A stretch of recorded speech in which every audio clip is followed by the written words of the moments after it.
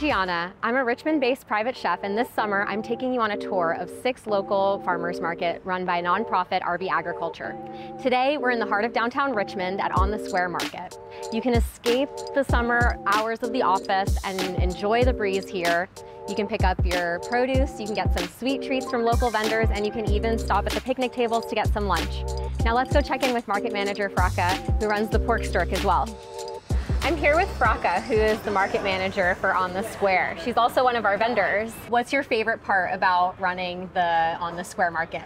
Favorite part for me is learning to be the market manager. It gives me an active role in what happens here. So now let's hop over to your booth and get some pork to cook with.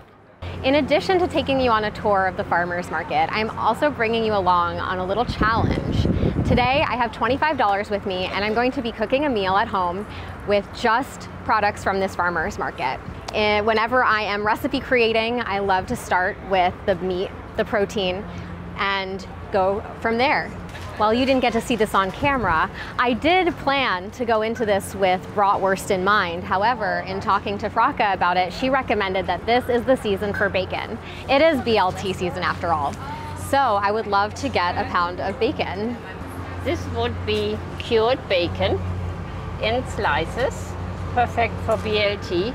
If you want to optimize your budget, you would take this bacon bits. That would be $10 per pound. Let's try that out. I love that. Thank you for the recommendation. You're very welcome. And here you all are seeing just why farmers markets are so incredible compared to just going to shop at the grocery store. You end up getting to talk directly to the farmers to get recommendations within your budget that still allow you to cook everything that you would desire. Oh, I see a little green farm over here. Let's go. My favorite part about farmers markets is all of the colors. This is a massive amount of basil. I am so excited for this.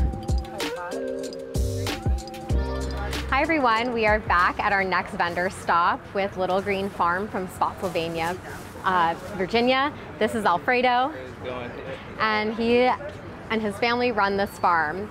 So originally I had planned to dive into a BLT, but I can't find lettuce. So thinking on the fly, wanting to highlight these gorgeous tomatoes that are in season right now, I've decided to adapt and I'm going to be doing an open-faced bruschetta with bacon bits on top, which you'll see later. But for now, let's talk about these amazing tomatoes.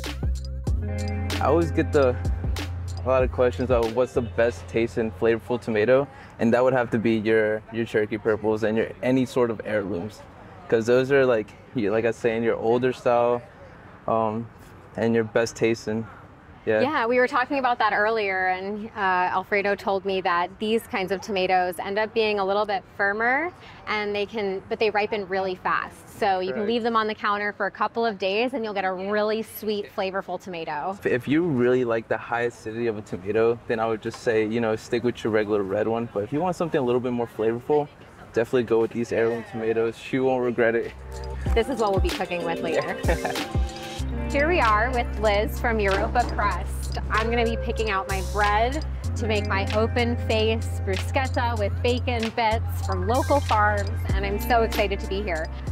So I'm going to be making something with tomatoes, onions, basil, and bacon bits. Do you have a recommendation for which of these loaves will be the best for that? Yeah, I would recommend you go either with the rustic Italian or classic San Francisco sourdough down here on the end. Nice. That really just depends on whether or not you want sourdough or plain bread to go with it. Okay, well, I am always a fan of a rustic Italian, so I would love to take this one. Yeah, absolutely. Thank you. You're very welcome. Oh, I'm so excited. This gorgeous, gorgeous loaf. Let's squeeze it. Now that it's mine. Can you hear that? So amazing. I love bread. Thank you all so much for joining me on this tour of On the Square Market. I've got my produce and I'm ready to cook. So come and join me in the kitchen. Let's go. Hi everyone, welcome to my kitchen. I have all of these beautiful ingredients that we just got at the market, and I'm so excited to show you how we're going to use them today. As a reminder, we'll be making an open-faced bruschetta with some bacon ends. So we've got our cured pork from Fracca, the market manager. We've got our gorgeous tomatoes from Little Green Farm, along with this amazing bunch of basil, which I have stored in some water in the fridge. This will help elongate the life of your basil, especially with a bunch this big. We probably won't get through all of it today, so it'll be helpful to have that extra shelf life. An onion, because alliums make everything a little tastier, and this gorgeous fresh made loaf of bread from Europa Crust. Now let's get started. Another great part about this recipe is because we are just putting it on top of a toast with some chopped tomatoes and onions. The pieces don't need to be the same size. Ideally, you'll want them to be about the same thickness just so that they cook evenly. But in terms of the shape, just not super important that they're identical because they'll still taste delicious. Similar to the bacon, I'm doing a really rough chop on these, so you can see there's really not a lot of symmetry. It takes the pressure off of it a little bit to just have that. My very favorite kitchen tip is cutting tomatoes with a serrated knife. I find it so much easier. Unlike a typical blade, when you push down, you can kind of feel the tomato buckle under that pressure.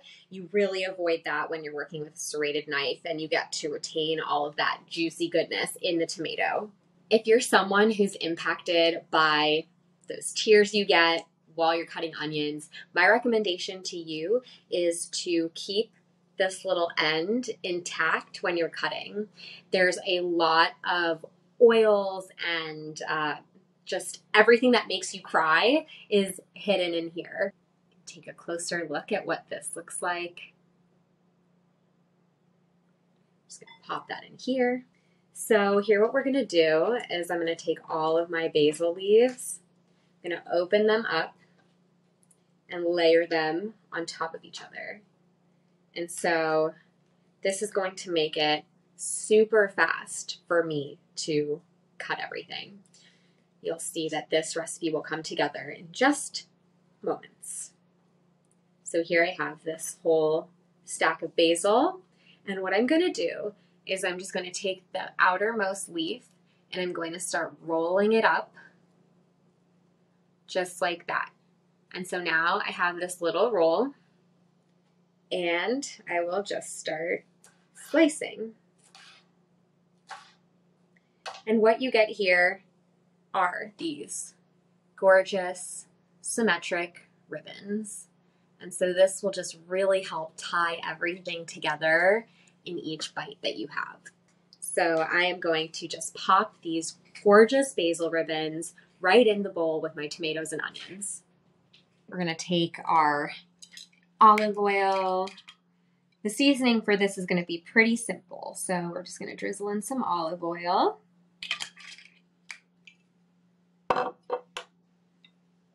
I've got my little tin of Maldon salt.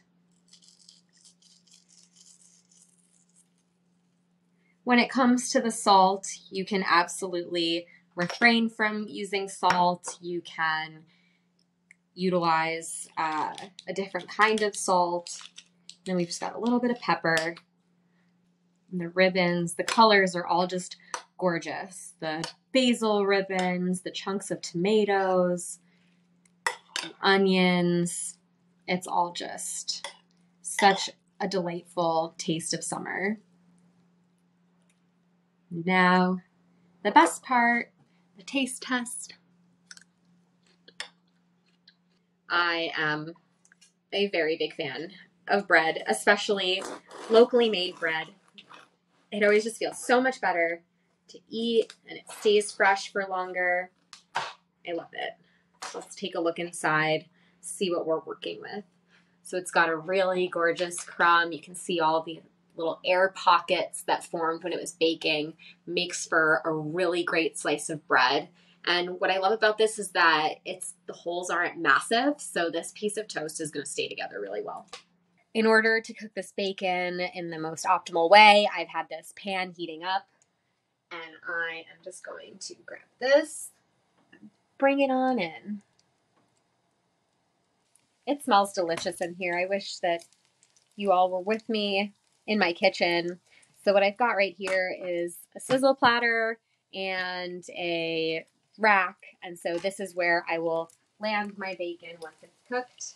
Similar to toasting bread in the oven with olive oil, popping it in this hot pan of bacon grease is going to give it that really nice crust on the outside. Yeah, look at that. Oh, so beautiful.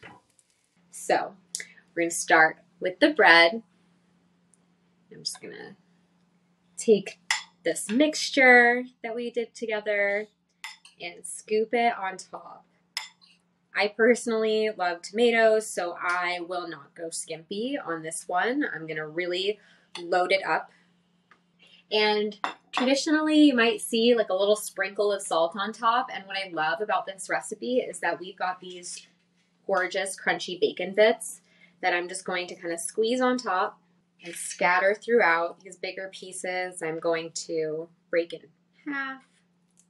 So here we have the final product, this open-faced bruschetta with bacon ends on top. Every single part of this came from the farmer's market. Can you believe it? I am so excited to take a bite. This is incredible. I am blown away from the fresh, acidic but sweet tomatoes. These onions are flavorful but not like a kick, you know.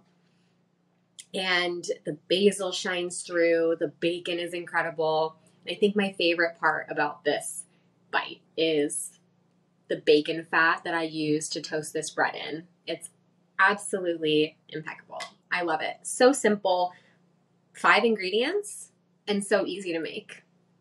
Thank you so much for coming with me on this journey today. I had so much fun with this recipe challenge, and I hope that you did too. Join me next time as we tour another one of Richmond's local farmers markets. See you soon.